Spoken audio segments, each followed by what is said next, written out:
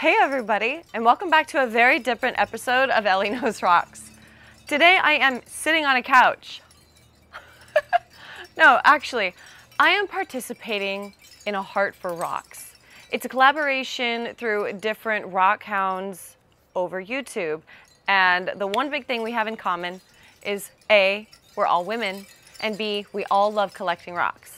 So I'm going to tell you a little bit about my story of why I became a geologist and why I love rock hounding so much. While I do this, I'm going to be bouncing back and forth to show you me wrapping some stones for the Heart of Rocks wreath that will be auctioned off sometime later this month, I believe. But thank you all so much for joining me on this mini adventure, and let's go see what we learn.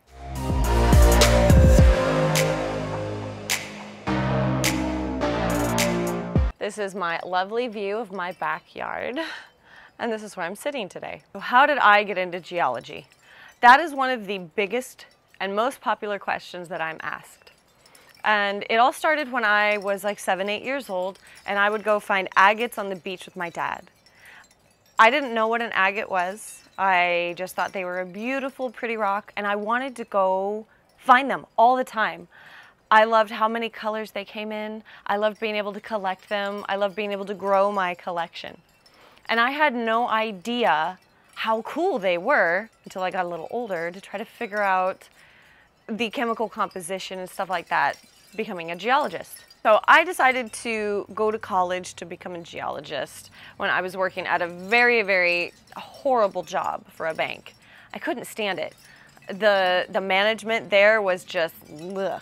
The people there, my coworkers were awesome. Some of them were a little, you know, you could definitely deal without them.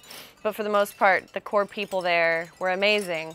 And I met one of my good friends there after I kind of stole her job. It's a really long story. Me and my friends have really extreme pasts where either it's like a trauma bond, something tragic, something that you would have never assumed would have happened in order for us to become best friends. But I'm still good friends with her today, and I love her to death. Anyways, I couldn't stand working there at all. Okay, this hair has to go. It's driving me insane. I thought I was trying to be cute with my little hair. It's not working out for this side today because the winds go in this direction. Anyways,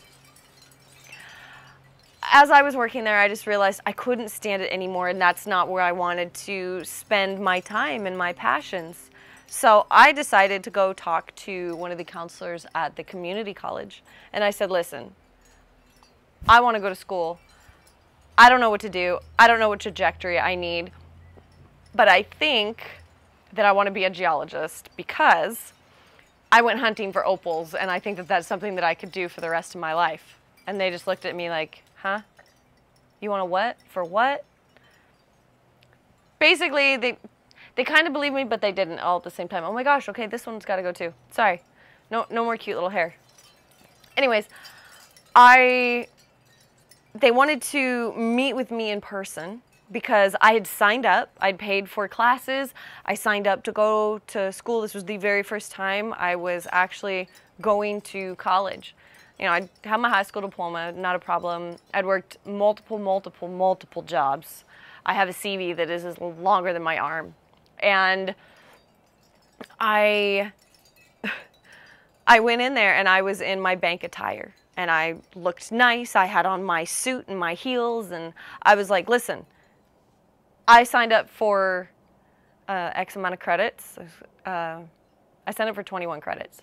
And they're like, well, most first-time students don't do that. I said, well, I'm not normal, and I really want to do this. And the woman kind of laughed at me, and she said, well, we have to go talk to the dean. And I was like, oh, no, I'm in trouble.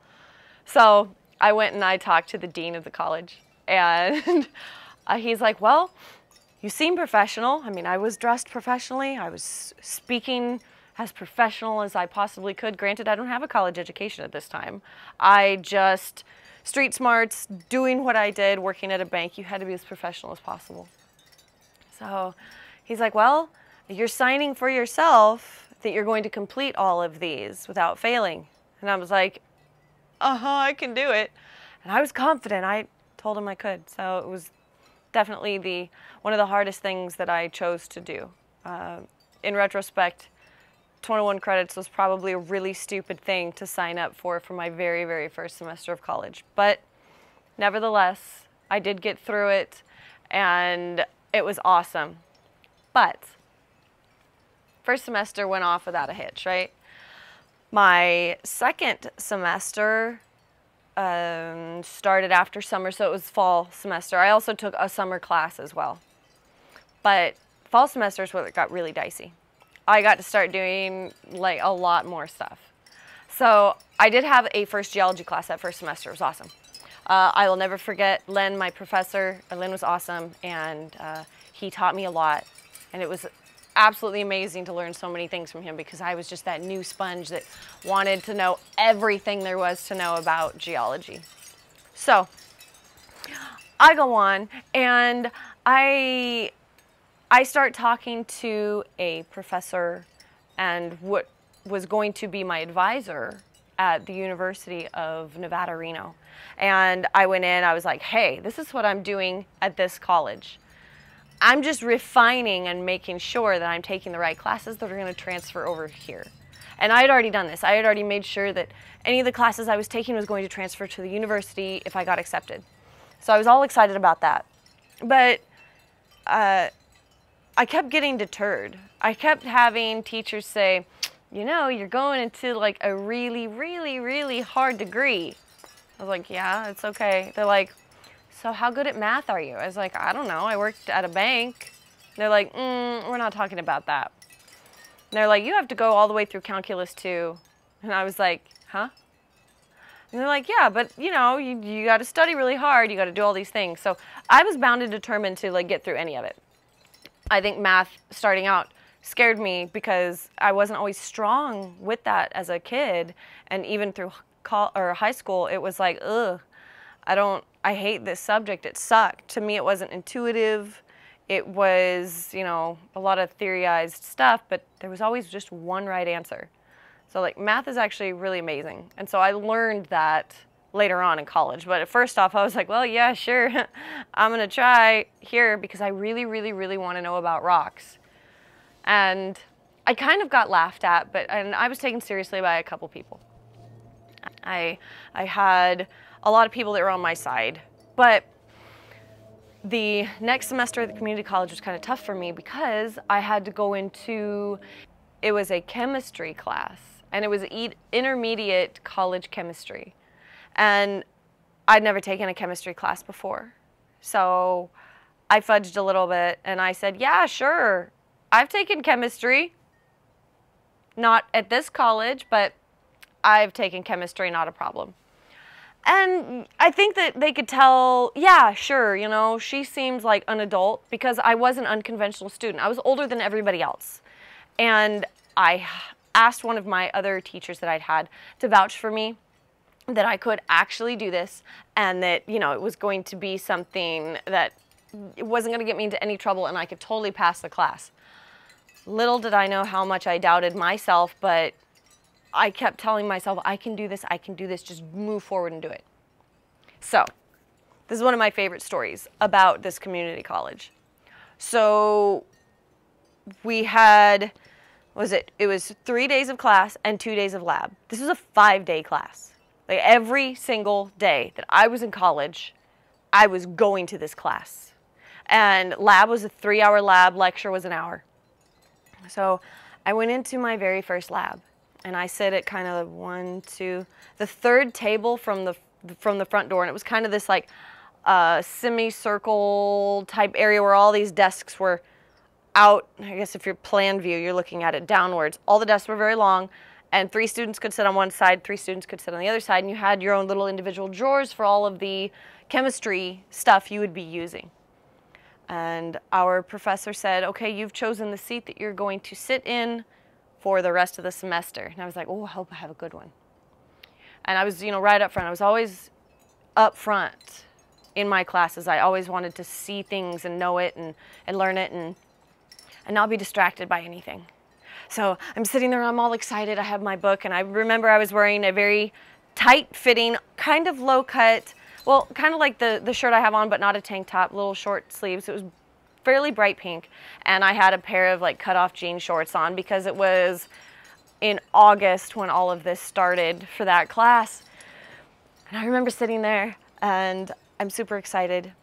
The teacher says, okay, you guys need to pick your lab partners. And he said, you're gonna have 2 chances to pick lab partners. You get this first time to kind of test everything out. And then a second time if you want to add more lab partners to your group or kick people out of your group, basically.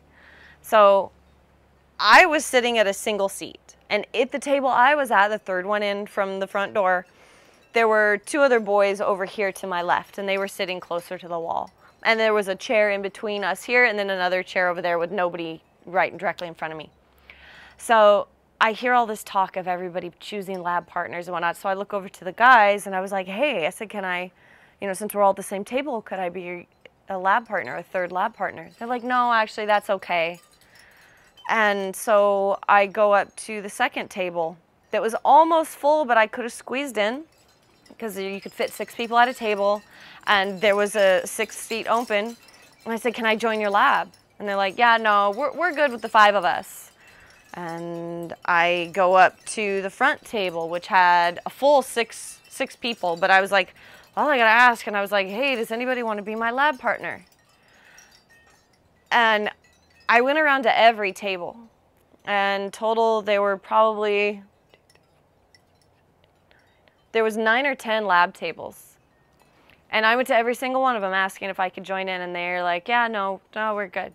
So I didn't know anybody in the college, of course, especially in my intermediate chemistry class, which nobody wanted to take unless you had a science degree, or all of the other nerds, or people that were in math, or all kinds of different degrees were in this class, but not one person wanted to work with me. So I go up to the professor and I was like, I don't have a lab partner. Is that okay? And he just looked at me. He's like, well, if you don't have a lab partner, you have to do the experiment on your own, the entire write-up on your own, and you don't have anybody to check your work or to question your theory or if you're doing it right. And he's all the lab instructions, you have them all.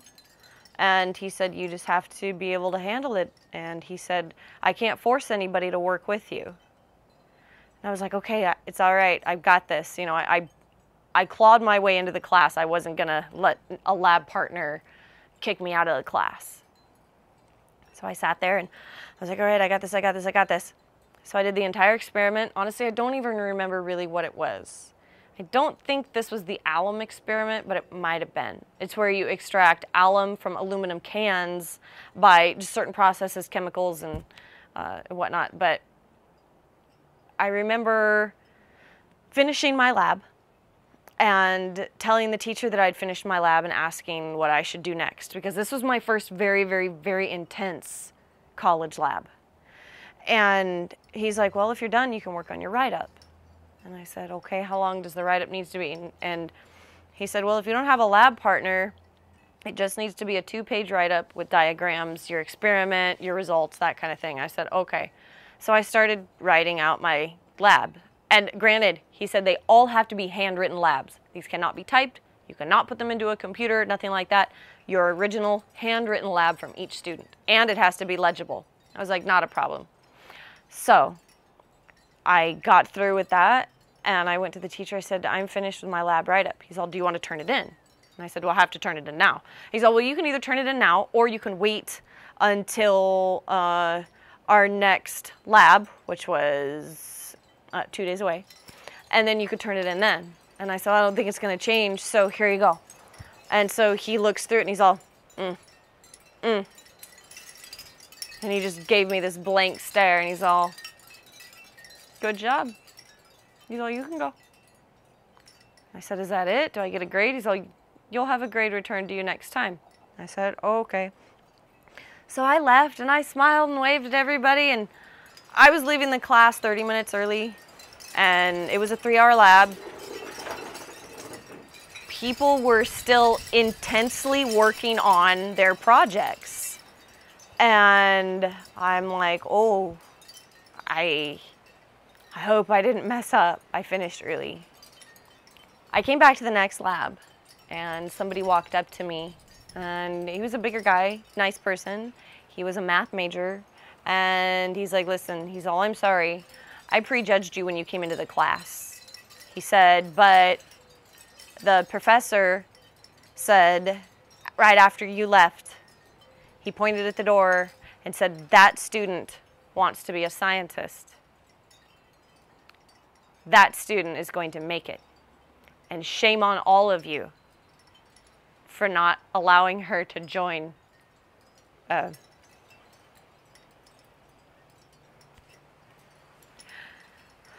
shame on all of you for not allowing her to join up to be a lab partner on your table. And that's what this other student said to me. And he's all, if you don't have a lab partner, he's all, I would be happy to be your lab partner. And I said, well, why do you want to join me now? Because I was the first person to leave the class. Like I had an attitude all of a sudden, like, now you want to join? Or now you want me to join with you when before you didn't care anything about me? And he said, yeah, and I'm sorry. He said, I prejudged you. He's all, I just thought you were some pretty bimbo that was in the class for an easy credit to join onto somebody's lab group. And from that point on, I can't tell you how many times that I have been called just some pretty bimbo that doesn't know anything. So to everybody out there that has stories like this, that has been told you can't do it, or that you're not smart because you're pretty, or yeah, somebody like you could never do this, don't let anybody ever tell you that. Whatever you put your mind to, whatever you want to do, you can do it. And that's what's driven me to be a geologist. I've always had this drive in me to do everything that I've wanted to do and achieve. And I have this huge passion for rocks and minerals, and I love, love, love finding things. I love going out and touching something for the first time that maybe nobody has ever touched before, and digging that mineral out of the ground. And of course, some of them I take home, some of them I just leave in the field. You never know. But I've never let anybody tell me that I can't do anything. Sure, they can say that to me, but I've never allowed that to affect the way I feel about moving forward to do something that I love. And I answered most all of those questions I had as my 7- and 8-year-old self, wanting to know what an agate was. And through science, scientific theory, geology theory, through everything that I have learned about the earth, I've been able to answer those questions. And it came with a lot of college and a lot of time studying and pounding the books. And sure, some of it nowadays, people can just look up everywhere and see exactly what it is. But when I started out, yeah, you could get the information. Did you know it? You needed to read an entire book to sometimes understand the terminology that geologists use. But it's something that I'm very proud of. And I feel very, very blessed to be where I'm at and to have had the adventure that I've had in order to be a geologist. I hope that you guys learned something from that. I hope that it inspires you. And I hope that you go on and watch the other ladies through this collaboration for A Heart of Rocks and see their stories about either why they do what they do or whatever it may be. I encourage each one of you to go check it out. So thank you guys for joining this little mini adventure in this very odd story time video. I know it's not my normal content, but thank you guys so much for watching, and I'll see you on the next one.